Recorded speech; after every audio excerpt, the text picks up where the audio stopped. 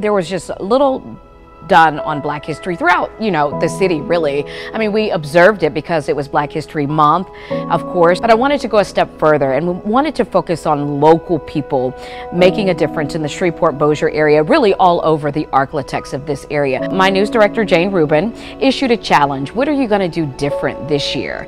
I said, let's shoot a documentary.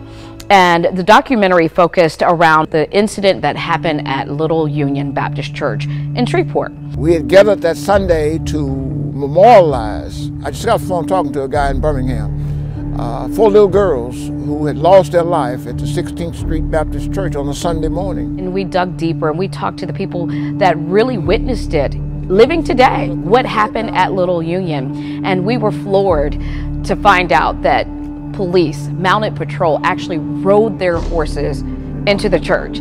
I mean, who rides a horse into a church and beats a pastor?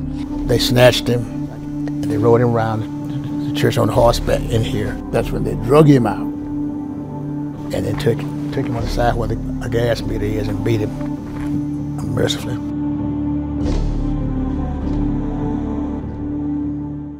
We wanted to put this in one of the most prominent places that we could find because it was a story that deserved to be told. Many of us are here because this is a calling, and we take this platform seriously.